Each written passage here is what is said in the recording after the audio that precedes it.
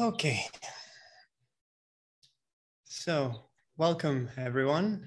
All of you who are joining on Zoom in this session, all of you who are watching live on Facebook. On behalf of Dong Yuga Soling Nunnery, I would like to welcome all of you to this monthly Q&A session with Jitsuma Tenzin Palmo. We will be doing this hopefully regularly from now on, every month, as much as possible. And I would like to thank all of you who have submitted your questions online and encourage those of you who haven't to submit questions for the next session, which will happen in June. However, now we can get started with this particular first session that we're having. And of course, thank you so much to Jitsuma Tenzin Palmo, who's here with us already. So Jitsuma, should we get started with the session? We'll jump straight to the first question that comes from Jana, asking about setting up a morning routine to happily start the day and achieve that sense of fulfillment at the end of the day. What do you think, Jitsumala? How do we accomplish that? Well, I think first of all, we have to make a commitment, right, to ourselves to get up early enough to set time for some formal practice. Because unless we get into a routine, it's not really going to work. You know, it gets less and less and less and then tapers off. So we make a commitment. We're going to get up at such and such a time, which will give us the space to have a formal practice. Then we can make aspirations for that day, for cultivating our kindness and awareness. We start, if we are Buddhist, we start by taking refuge in the Three Jewels. And then we set up our bodhicitta aspiration that we are not doing this practice merely for our own benefit, but so that we can train our mind in order to be of genuine benefit for all other beings. And so that sets our motivation. Then we do whatever practice we are used to doing, you know, whatever it is. And we make the determination that we're going to use the day for benefiting others, not just ourselves, and for transforming our negative emotions into positive ones, like our anger and our greed and our jealousy and all that. To really work on that, that's the work we're going to do, not just during our formal sitting, but throughout the day. We're going to transform our day into our Dharma practice, right? So then maybe in the early morning read a little inspirational literature also, just to set the mind in the right phase.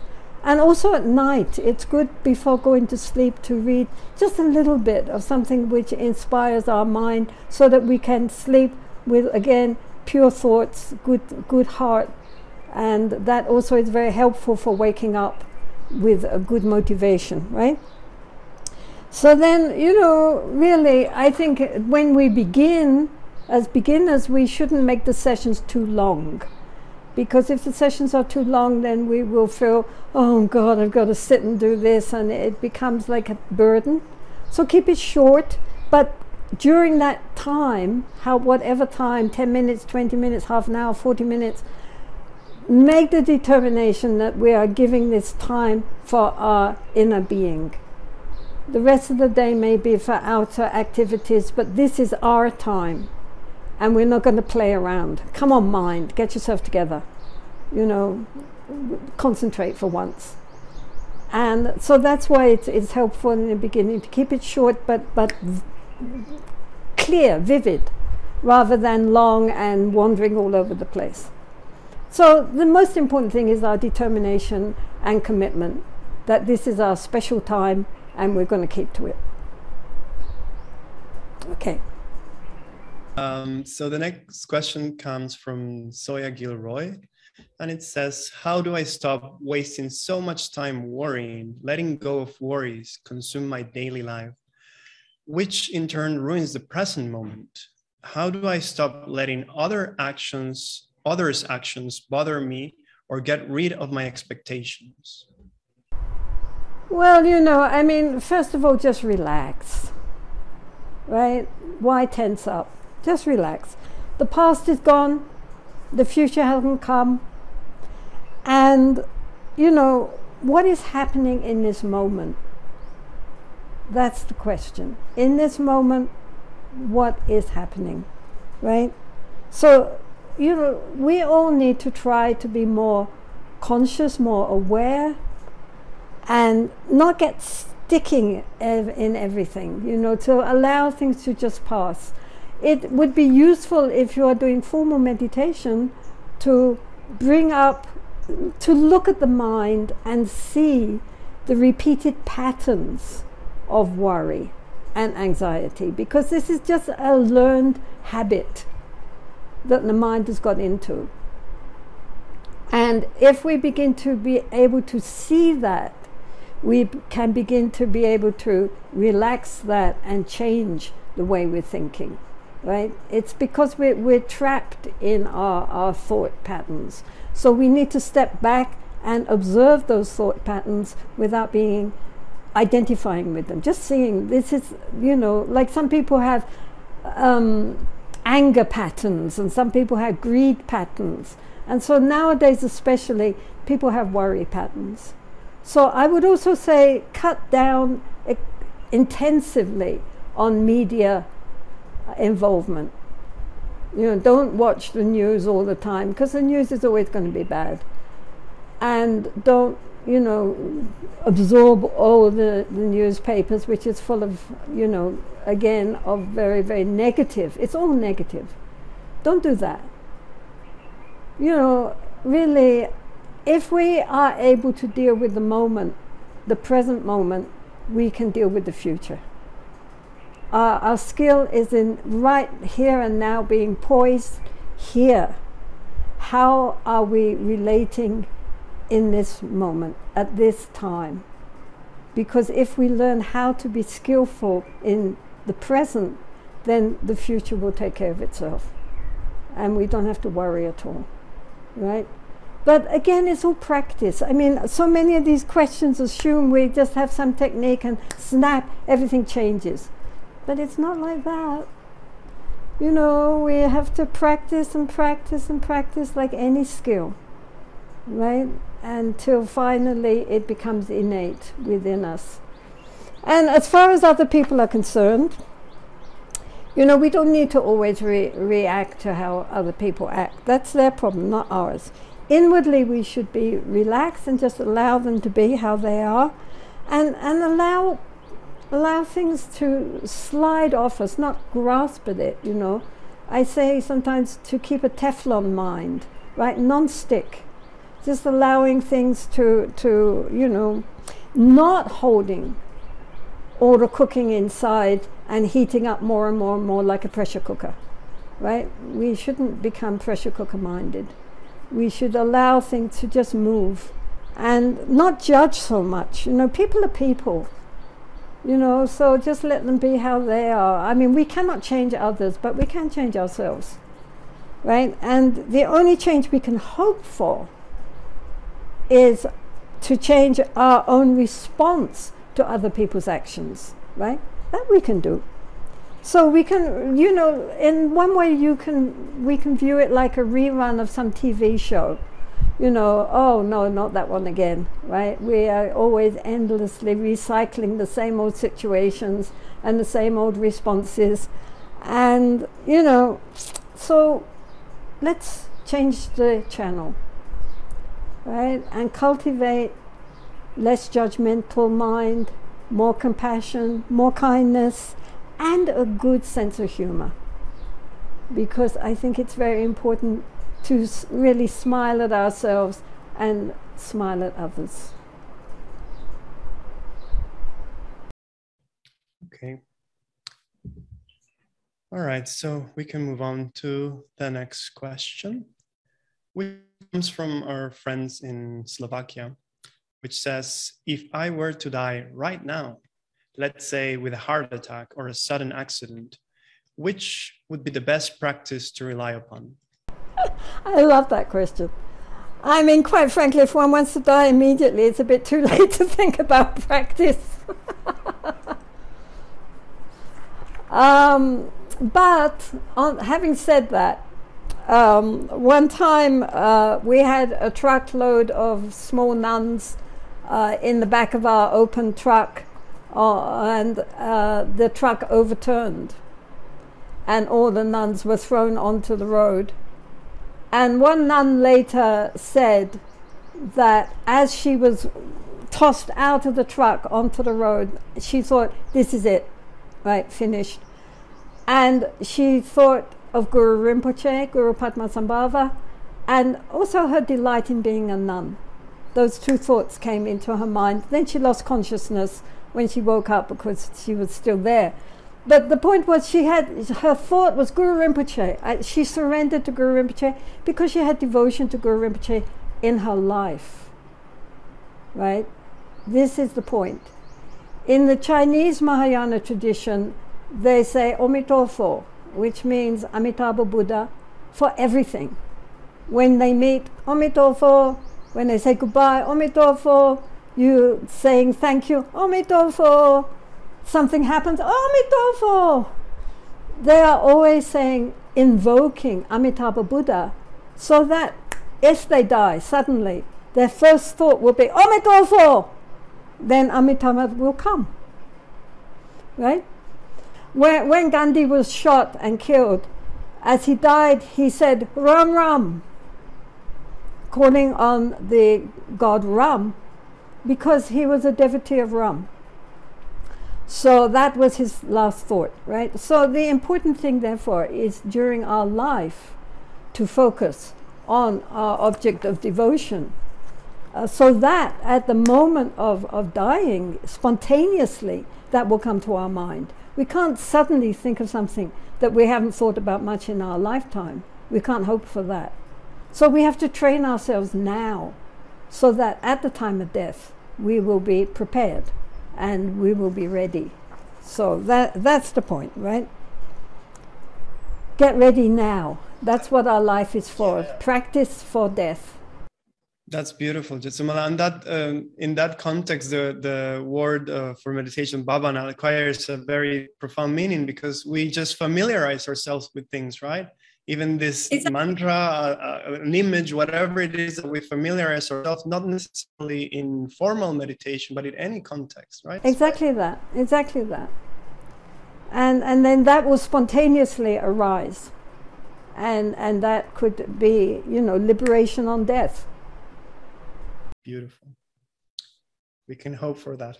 We can all hope. The fourth question comes from an anonymous person. And it says, if we see someone mistreating someone else due to their own afflictions, is there a way to interfere without creating any negative karma for anyone involved? So, we need to deal with such situations like that with both wisdom as well as compassion. This is really a challenge, right? We need insight into just how to deal with someone's negative emotions, especially anger, without creating more aggression and harm. That's the challenge, right? So, of course, compassion itself can be very strong and fearless, but it needs a clarity to understand how best to act in these situations, right? So, for example, in traditional iconography, Avalokiteshvara, Bodhisattva compassion, has 1,000 arms to reach out to help, but each hand has an eye, right? So he understands in each situation how to act most opportunely, so as not to make it even worse. And that's why we need both wisdom and compassion in these situations. It sounds beautiful, Jitsamala. I think very hard to apply it, especially if we haven't cultivated skillful means. But it's very hard, and that's why we should be careful not to make the situation even worse.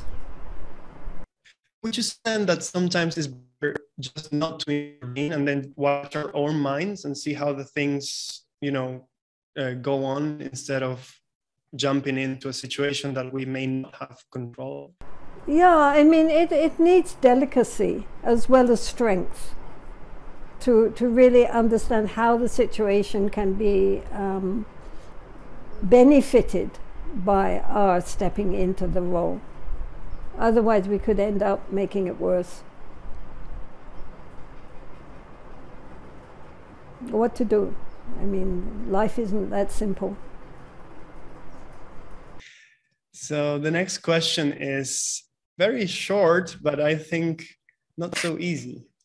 And it comes from Isadora Remay, and it says, "Is suffering the only way to purify karma?" Well, first of all, karma can be good as well as bad, right? I mean, so we have good karma and bad karma, not just, karma. And when difficult situations do arise, such as loss or sickness, we usually ascribe that to unskillful actions from the past, right? So we think, oh, bad karma. But if we take this suffering onto the path, then we can learn a lot from it. I mean, so much of the Lojong teachings, the mind training teachings, are how to take the results of negative karma and transform them into a very powerful practice. So it's not all bad. This transforms suffering into a spiritual benefit, actually. But in any case, in the Vajrayana, there are also purificatory practices, such as Vajrasattva, or the recitation through homage to the 35 Buddhas, or Nyungne, the fasting in Nyungne, and so on. And these are specifically to help purify past negative karma, right? So, but honestly and truthfully, this is samsara, right? Why people, and so of course everything is not going to be perfect. I mean, how can it be, right? Samsara by its very nature is not comfortable, right? And nor is it always in accordance with our ego's wishes, right? Things are going to happen the way they're going to happen, however we want to plan it in a different way. So we have to work with what comes skillfully and not categorize it, oh, this is bad karma, this is good karma. This is just what's happening. How can I respond skillfully and take all of this happiness and sadness onto the path? Thank you, Jitsumala. Is there anything in particular, is there any point that separates just experiencing suffering without any notion of purification and actual purification? Does the intention to purify have a role to play in that?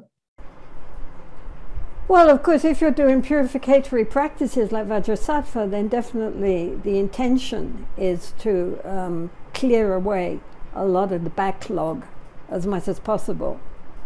But apart from that, when things are difficult, it's mostly often difficult because our mind is telling us it's difficult. And, if we change the message and said, this is something which is trying to teach me something. What can I learn from this situation?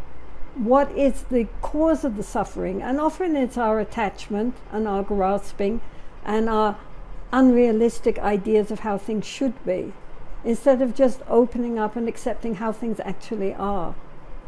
So it's up to us to learn, Either we can, make a double suffering, right? That not only the outer situation, but also our unskillful response to that situation. Or we can take that difficult outer situation and transform it into a very powerful practice. It's up to us. In the end, everything depends on our own inner attitude. So we have to change our attitude. That's very encouraging. It's not so easy to change your attitude. Yeah, please go ahead. Please go ahead. No, I was going to say it's not so easy. I mean, you can say that. That's easy to talk. It's actually, we are very habituated to our own comfort, inner comfort. And so it's difficult to change, but we can do it. That's the good thing. Everything is possible. It says, in general, Dharma practice and worldly aims are incompatible. What would you advise to find the balance, not to be a Dharma fanatic, and at the same time to integrate a desire for satisfaction in a relationship? Well, of course, it's really very, very important. It's essential, really, to make our daily life into our Dharma practice as much as we possibly can, so that worldly life and Dharma become one, right? So we can use our relationships with our family, our loved ones and colleagues to cultivate, these essential qualities like loving kindness and compassion, generosity, patience, and all these other good qualities which we need to cultivate, which are very much a part of the path. We need other people, so our relationships are by no means an obstacle for us to practice Dharma. They can be the opportunity for practicing all these beautiful qualities which we need. So throughout the day, we must really try to be more mindful and aware and more kind. We can cultivate ethics, generosity, patience, all the other paramita. And every breath we take with awareness is a Dharma practice. So there's no dissonance between the two. As long as we are conscious, we can be practicing. Moving on to the 7th question, which comes from Aditi. If one is new to Buddhism, how should one find a master or teacher? What kind of things to keep in mind? Is there anything you can say on finding the right Sangha, wise companionship in your journey? Well, I think if one is new to Buddhism, then one should start by reading some basic Dharma books and watching online presentations by good teachers, because there's a lot online nowadays which is very, very authentic, so good teachers nowadays, unfortunately for us, are usually surrounded by many, many students. So it's very difficult to imagine that you're going to get a one-on-one relationship at least with some famous teacher. But there are many teachers out there who people don't know about. And so, in time, there are so many approaches. So look around, right? And see what feels right for you. There isn't one single path, one single teacher who is the right one for everybody. Every different person has a different need and a different kind of empathy with certain approaches, right? So don't jump into the first thing on offer, unless it feels right for you. That's the point, one doesn't have to have just one teacher, actually. You can benefit from many different approaches until one finds not only a teacher, but also the Sangha around him that one feels inspired and confident with. I mean, the idea nowadays is that you only have to have one teacher and you mustn't ever look at anybody else. Sort of like getting married, you mustn't look at anyone else. But in fact, in actual fact, it's not always like that. And the teachers themselves had many teachers. I mean, His Holiness the Dalai Lama often says how he has 25 teachers. And he puts them all on his refuge tree. And he's very grateful to them all. He learned something from all of them. And he sees them, with great respect for what he could learn from them. So we shouldn't be afraid to look around and learn from everybody, whatever is necessary. And not to be anxious. A lot of the practices actually we can do ourselves. I mean, basic shamatha practices, there's wonderful teachings on that, how to arouse bodhicitta, and all these bases of the practice which are going to stand us in very good stead, the foundations, we can do ourselves. We don't need necessarily to have one-on-one instruction.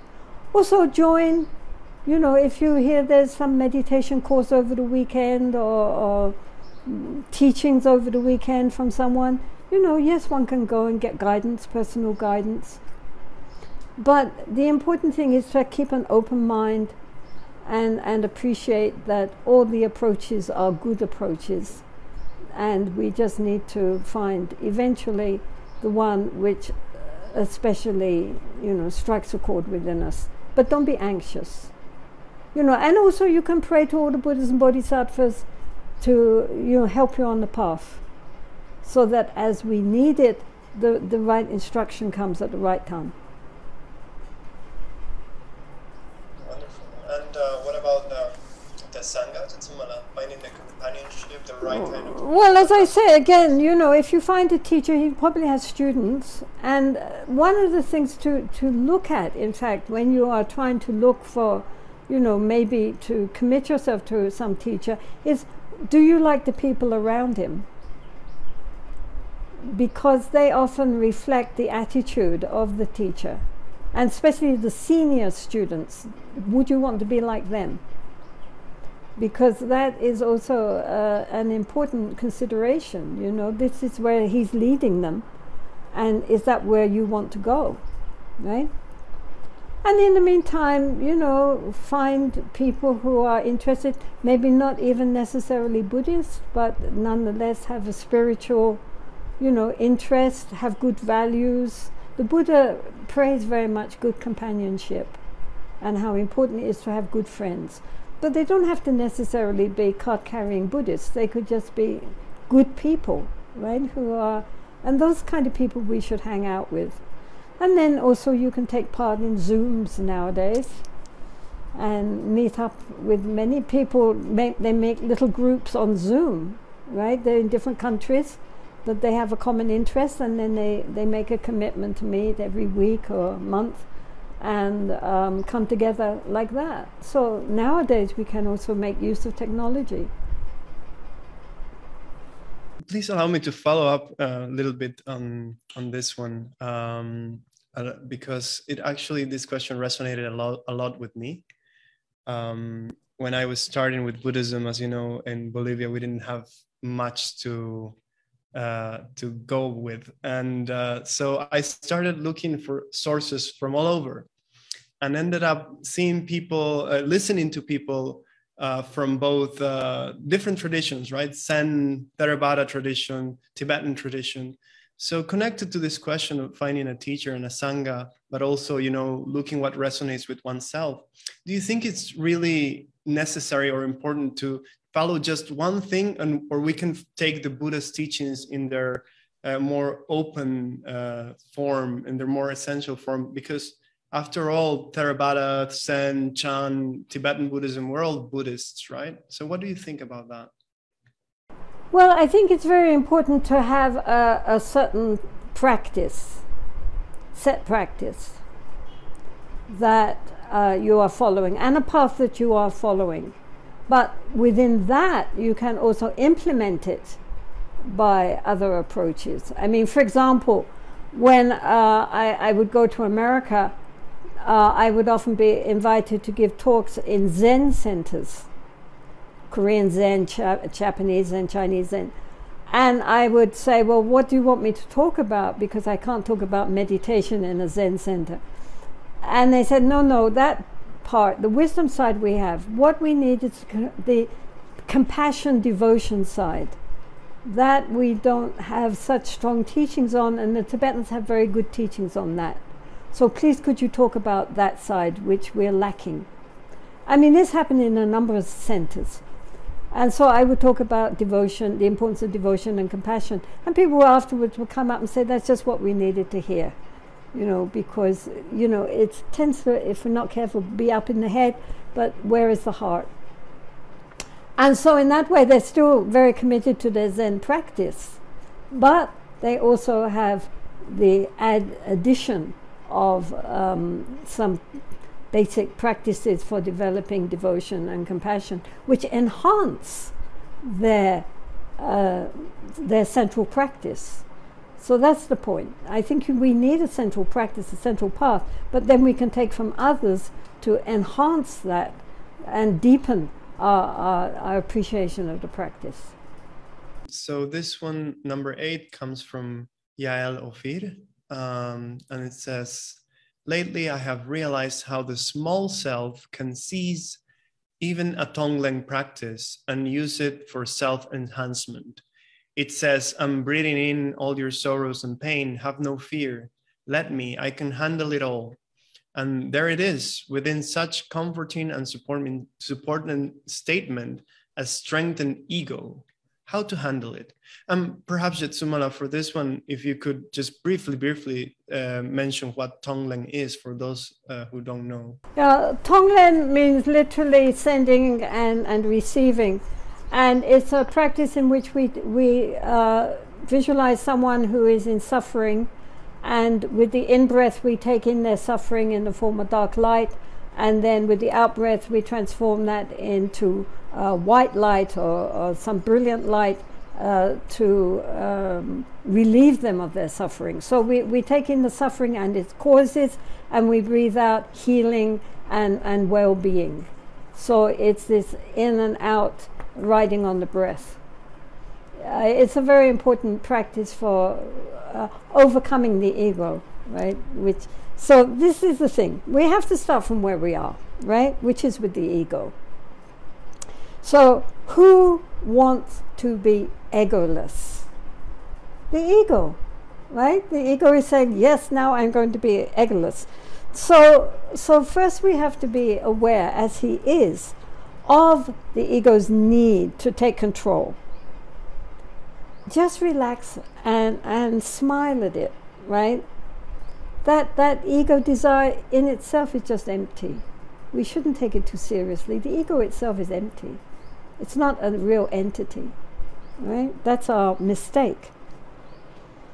So actually, when doing the practice, if the ego really believed it would receive all the pain and sorrow of another, it would be terrified. So at the moment you're just playing with the idea, right? And it doesn't seem real, right? So therefore the self feels enhanced, right? There I am taking on the sorrows of the world. But imagine deeply taking on the sickness of someone you really know and care about, taking that from the depths of your being, that their sickness comes on you, like a mother with an only child. If a mother has her child who is sick, like recently a while back we were in Bombay and we visited this cancer hospital for children. And there were these little children with cancer and their mother. And the mother would give anything to take that sickness onto herself. She would rejoice if she could take that sickness and the child would be cured. That's not ego. That's genuine compassion. That's what we're aiming for. Right? So just keep going. Just keep going until, the heart really bursts open.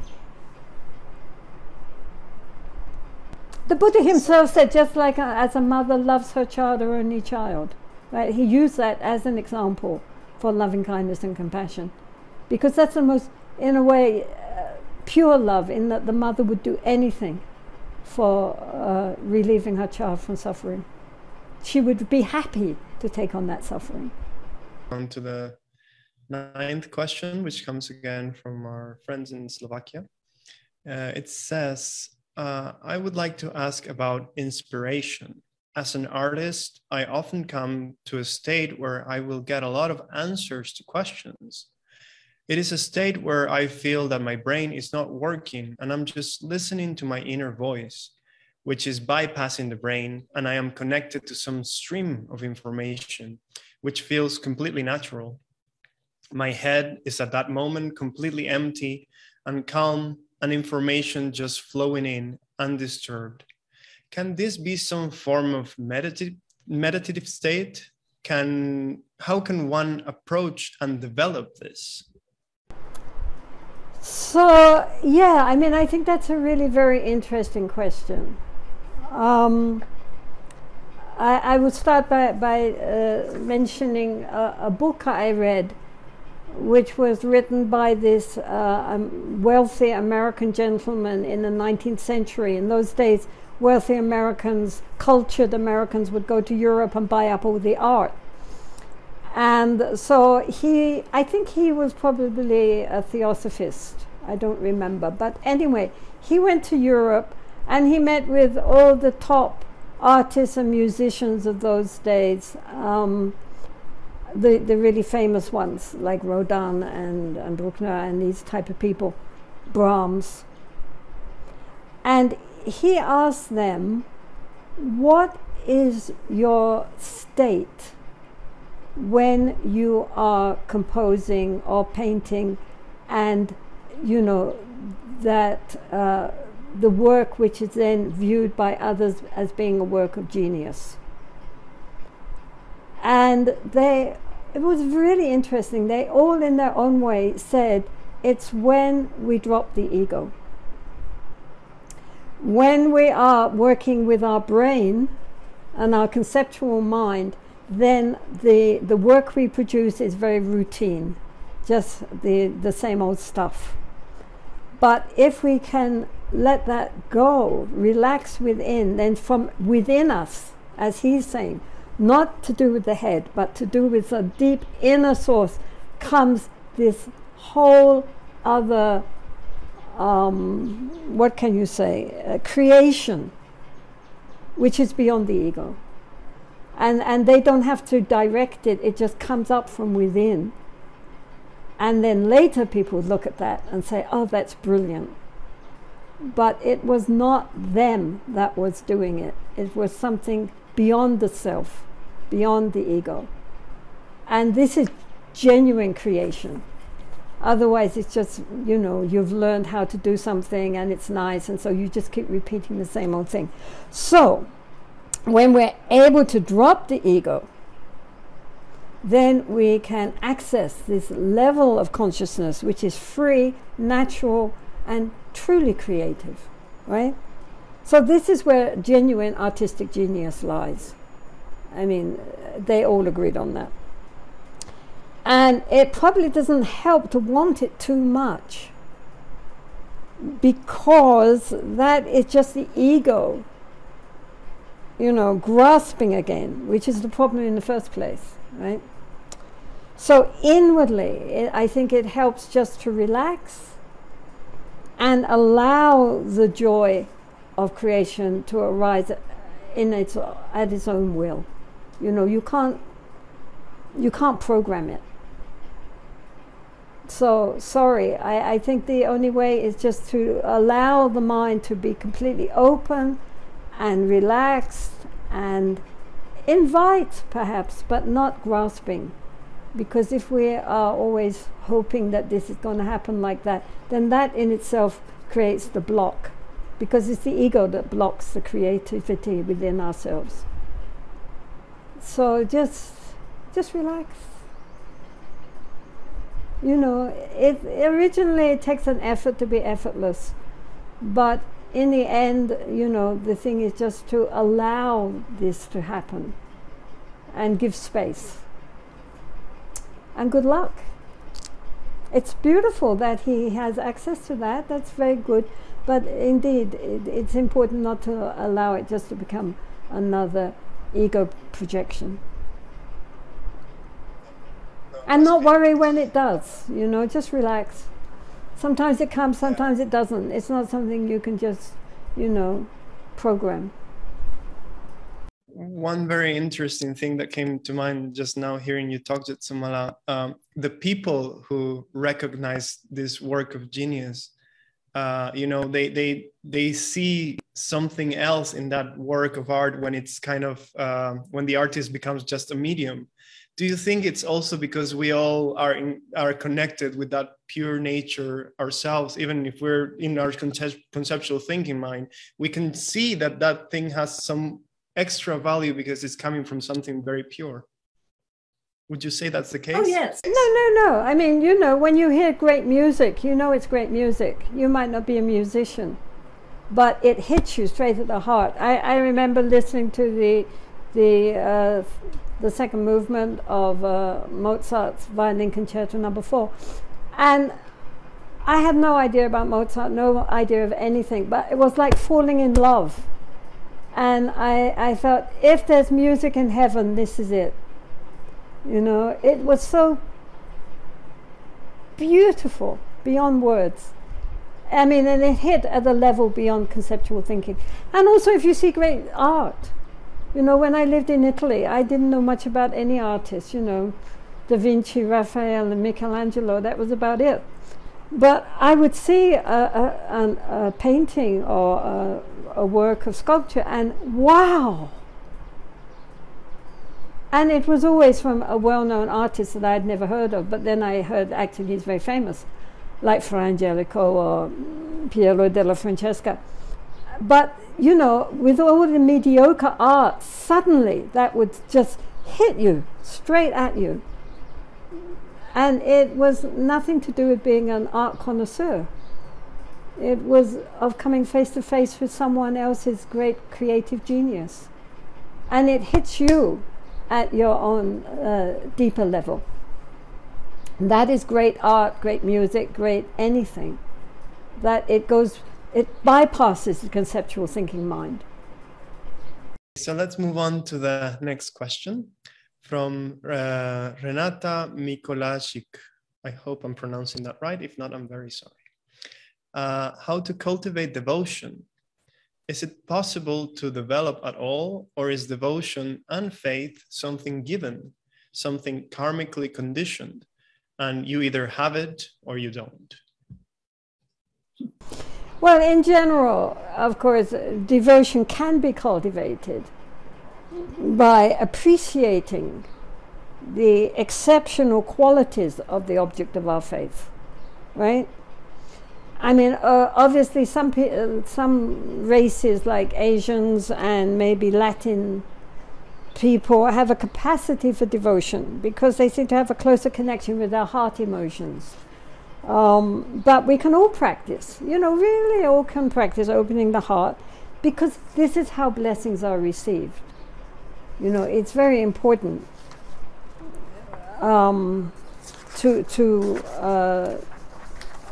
if we want to get the blessings, then we have to open up our heart. And our heart is opened through our faith and devotion.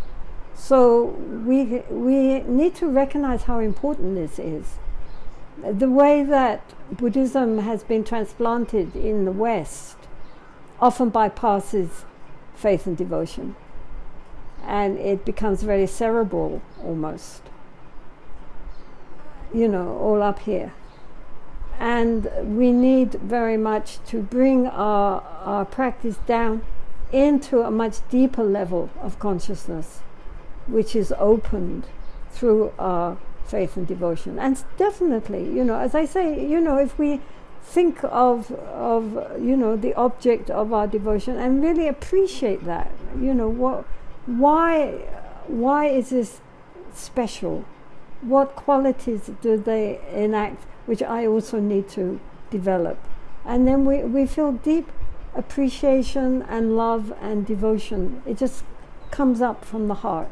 And that's when we're at, again, this deeper level that we're just talking about with the creative force. You know, in the West, everything's up in the brain, but the brain is just, you know, just a very small part of our true being. And the more important levels of our consciousness are much deeper within us. We feel it as being deeper, and that it's here rather than up here. And that's what we need to develop and open up, because then everything opens up. Otherwise, it's the brain, and what the brain can contribute, which is fantastic, is nonetheless very, very small and narrow compared with the heart awareness, which is vast and all-encompassing.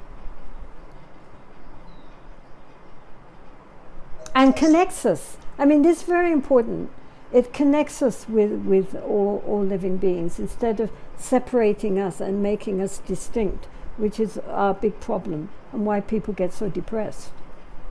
Because they feel very separated, isolated. This is a way of connecting us with the whole of nature and all living beings. So yeah, devotion and faith is, work at it. So moving on, we can go to question 11 from Sharon Berry. In Buddhism, hope is often viewed as being about desire and attachment. Is there room for wise hope that we can engage in? Well, of course, along with the hope, which is that everything will go right, comes fear that everything will go wrong. So that is at least in accordance with the ego's ideas, that we hope everything is going to go the way the ego wants it to go. And, we worry and we have anxiety because we think it may not go the way the ego wants it to go, right? So we get trapped then in endless hopes and fears, right? But aspiration is something else. Aspiration is very, very necessary, right, on the path. And that might be called wise hope, right? That, and also, the wish that things should go well for others, as well as oneself, because we say, may all beings be well and happy and free from suffering. That's a hope, right? So there's wise hopes, that we will be able to continue on the path, that we will meet with the right instruction when, we need it, and so forth. I mean, these aspirations on the path are very important. So yes, there is wise hope too.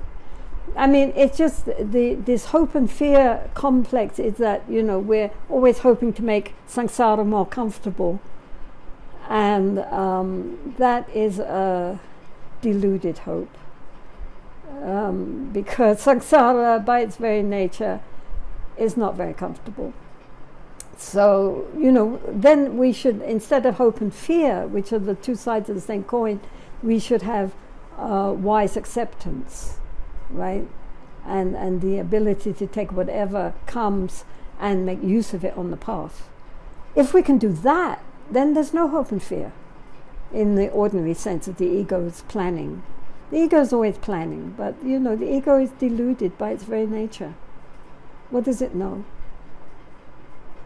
And so, in that way, hope and fear are two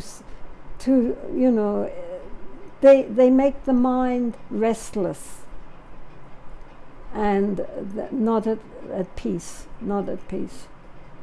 So those ordinary hopes and fears, therefore, are regarded as obstacles on the path. But wise hope and wise aspiration is very important.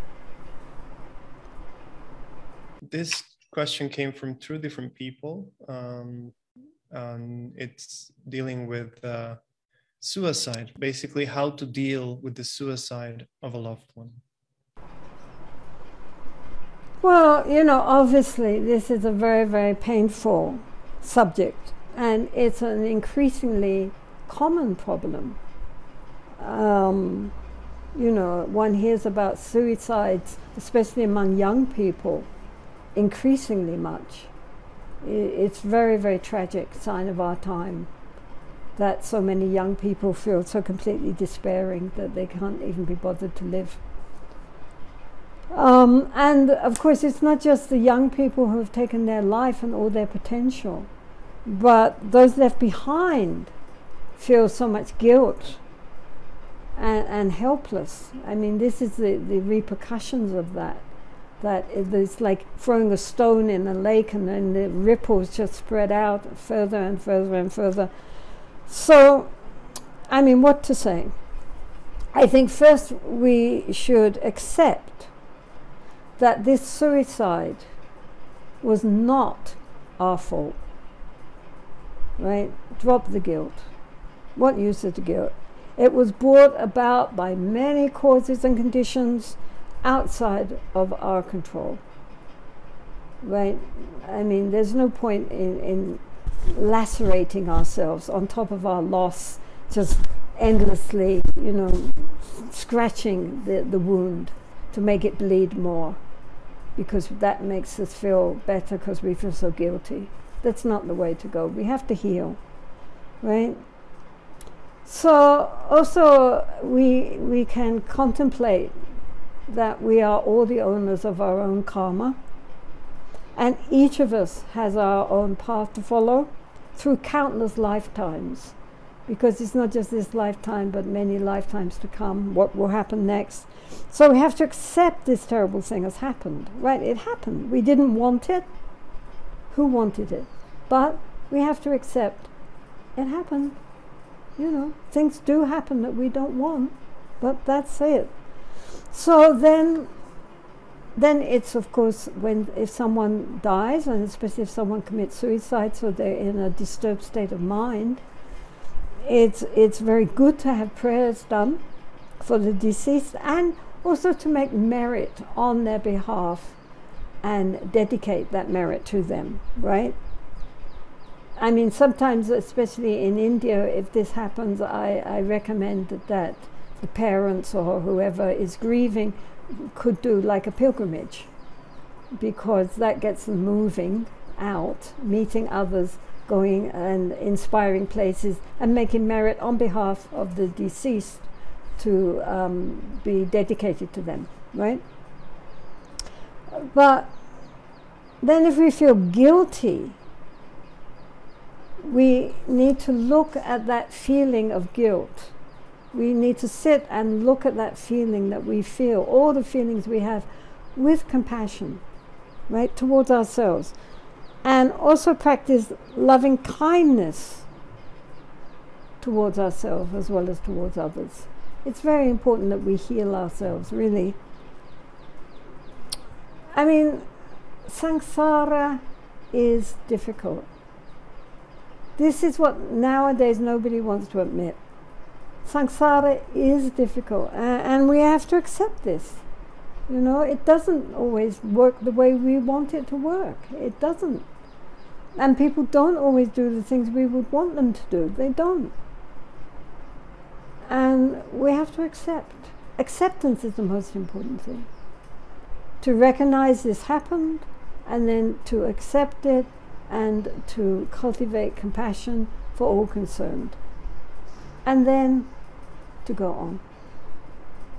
Not to get stuck in that one event which was so awful and the worst thing we could imagine. Let it go. It doesn't help the one that's deceased, and it doesn't help ourselves either to just get stuck in that one event. We have to clear it and clean it with our compassion and our love and our understanding, and let it go and carry on. What else can we do? So we can move on to the next question, which comes from Monica Sardinia, which says, even though my children are now adults, I still try to meddle in their lives. How can I give them all the help they need and care for them without invading their lives? Quite an honest question from Monica. Well, try imagining a beautiful butterfly in the palm of your hand, right? A very fragile but beautiful butterfly. So we would hold it very gently, very carefully, very tenderly. But if we clench our hand, if we clench it saying, oh, you're such a beautiful butterfly, I'm going to protect you, then we have killed the butterfly.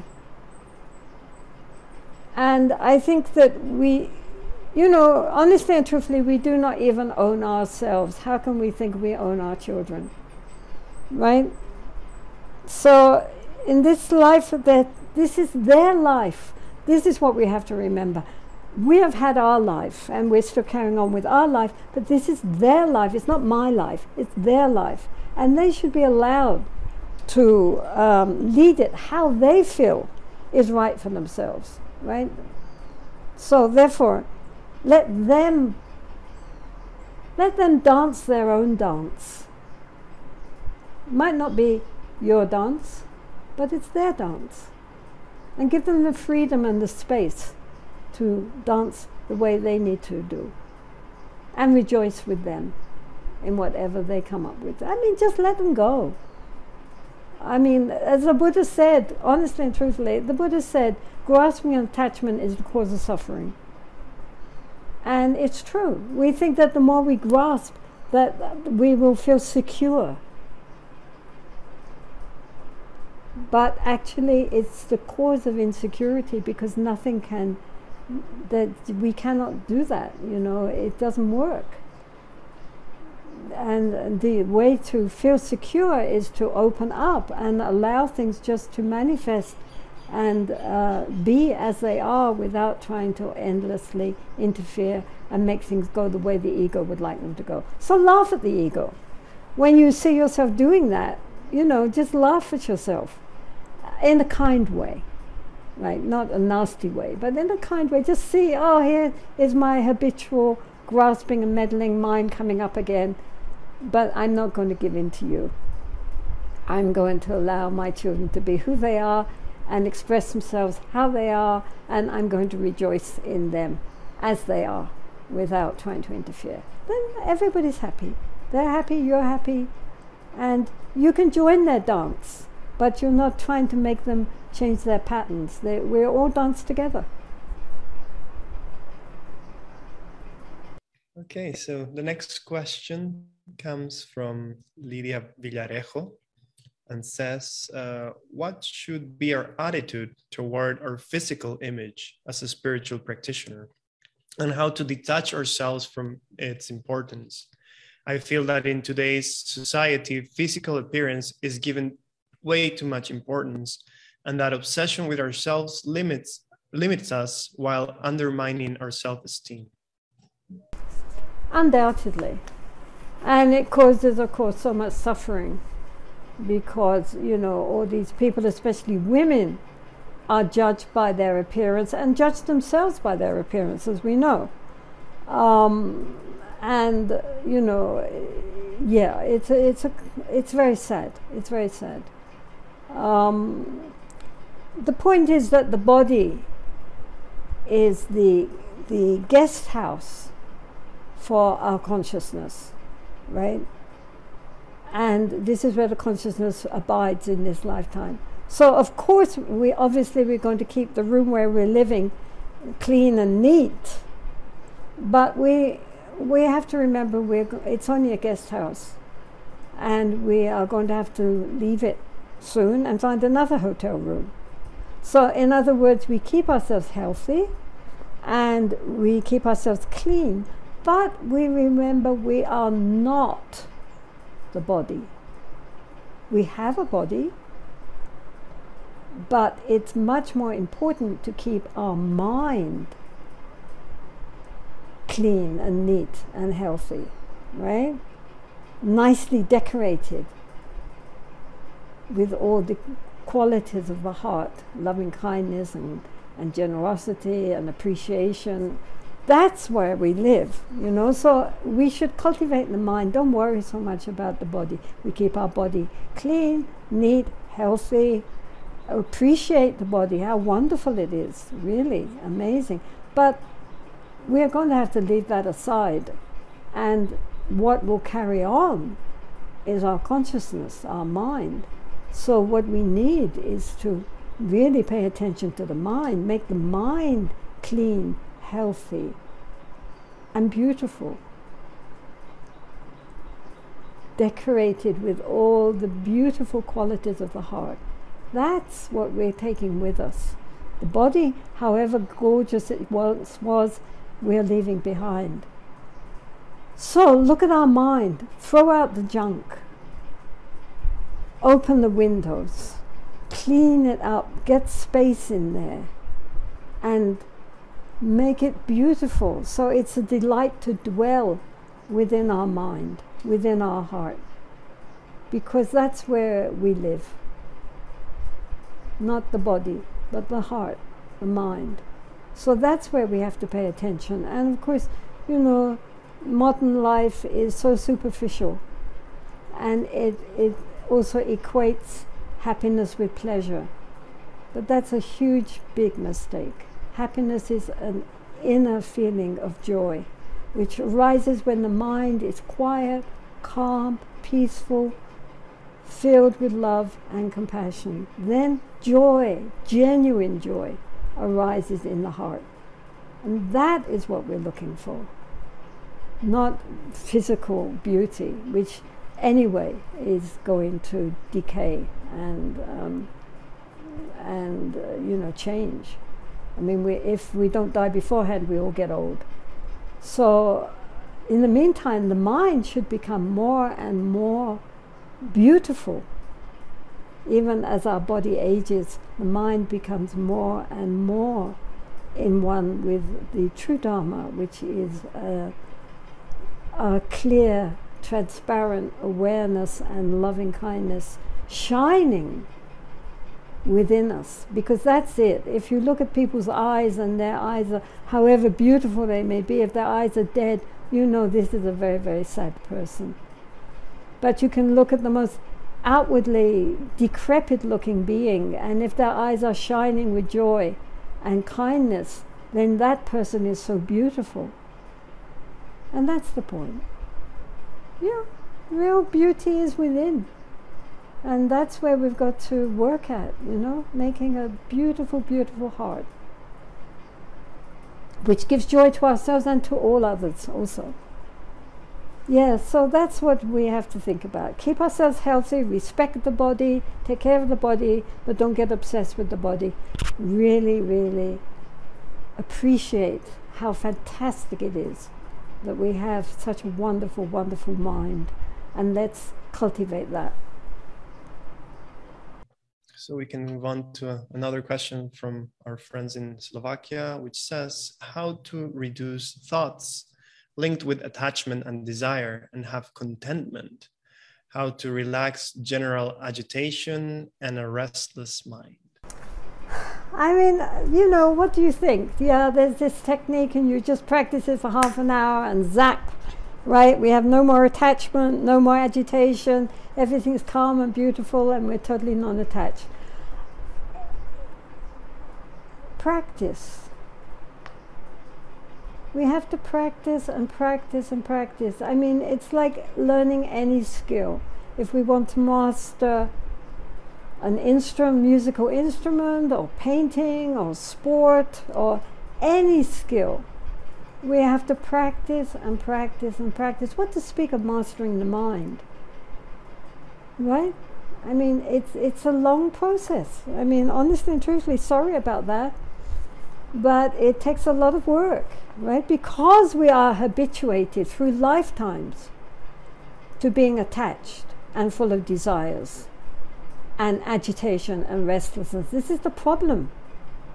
It's not something which just came to yesterday. It's something which we carried with us after lifetime after lifetime after lifetime, all through this lifetime.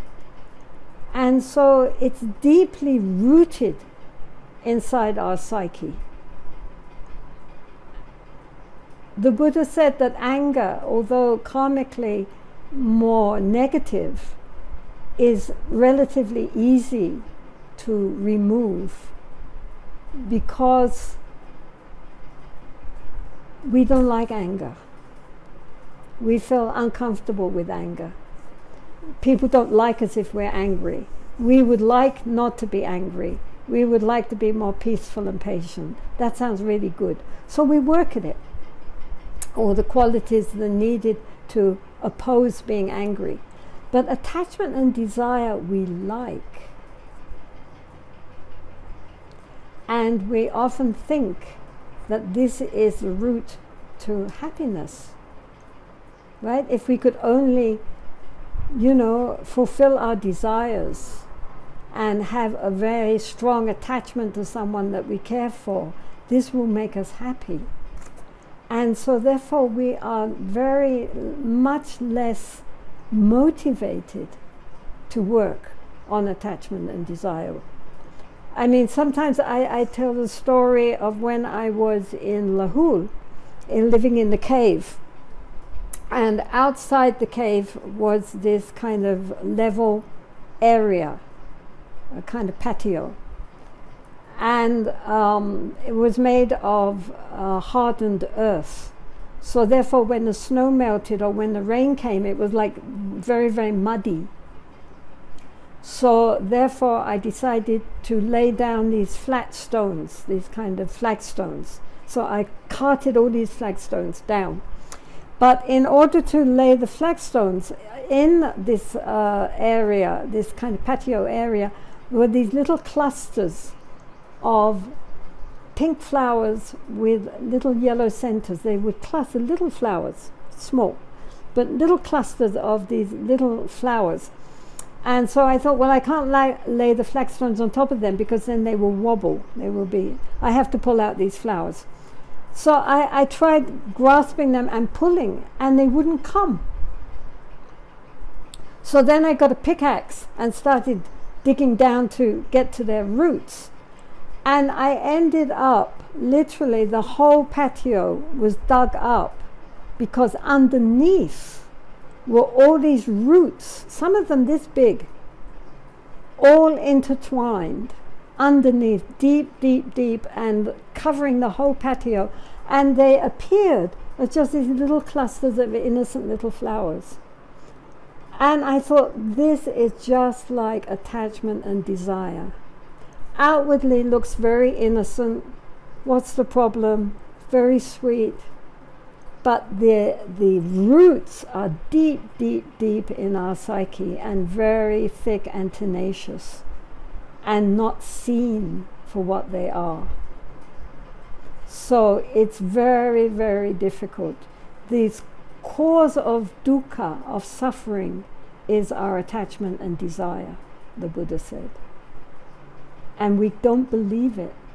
We think it's the cause for our happiness. Right? So this is not an easy question. Yes, just do this and then you'll be fine, How to reduce thoughts linked with attachment and desire. Joke. Right? But we can try. We can start, right? So we can, for example, practice appreciation. Instead of focusing on what we don't have, think of all that we do have, right? Including all our senses. We can see, we can hear, we can think. How fantastic that is. What would it be to be blind and deaf and so forth, We don't appreciate what we have. And then our family, those who love us, the beauties of nature, right? Think about how rich and comfortable we are right now compared with former ages. All the amenities we have, all the nice, plumbing that we have nowadays, the comfortable chairs we have, the nice beds we have, kind of clothes we wear. Compared with previous ages, we're so rich. Even if in modern society we seem very modest, right? So be content. Practice being content and appreciating what we already have, right? Then practice shamatha by being aware of the breath, and then gradually, as we develop awareness, being aware of the thoughts. So when thoughts of greed and desire arise, we can see them. and then we can let them go. Try making the sort of what we see and hear and taste and touch, it doesn't become sticky, right? Our senses tend to stick to things, and then either we like them or we don't like them, and if we like them, then we want them. So instead of that, whatever we see, practicing this open awareness so that things just slide by. We're not attaching. It's like our mind has all these little hooks, right? And it catches on things. So withdraw the hooks. Back to the Teflon mind. This non-stick mind, right? Allowing things just to arise. We see it. We recognize it gives us pleasure or non-pleasure, and we let it go. We don't catch on to it. It's the catching on bit which is the problem, right? So, don't cling, just be aware. Relax, right? This is general agitation and restlessness of the mind. We need to practice being mindful and aware. And it's practice, back to practice throughout the day. As much as we can remember, we try to bring ourselves back into the present moment, into the mind and the body, and just see what's going on there. Everything that we see and hear and taste and touch has this response of like, dislike. But if we recognize that, we can just drop it. We don't get caught up in it. And that's the way to gradually work at reducing our grasping mind. When we see the grasping mind, we can release it.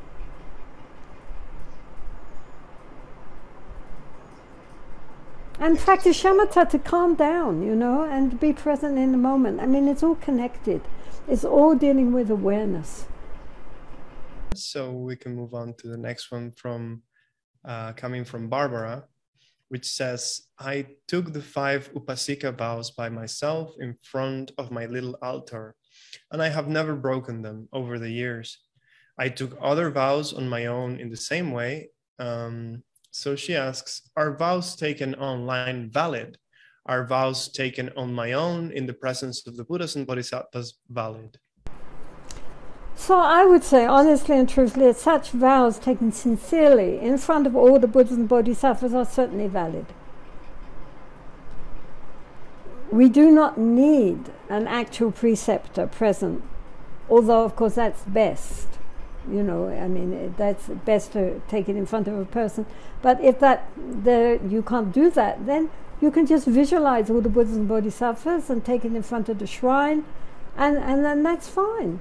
It's the mind's acceptance of the precepts, which is what is important. And all the Buddhas and Bodhisattvas are rejoicing, so don't worry about that. They're all saying, yeah, well done, daughter of good family. So, therefore, vows taken online are also valid. His Holiness the Dalai Lama and other lamas nowadays are even giving empowerments online. Right? Goodness, and that the important thing is our mind's commitment, right?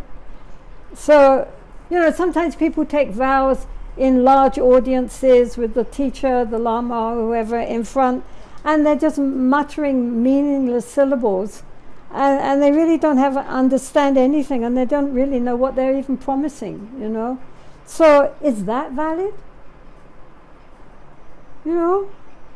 So maybe it's better to be clear about what we're committing to, and take it also in front of our shrine and imagining the Buddhas and Bodhisattvas present, and really thinking about what we're doing and what we're saying.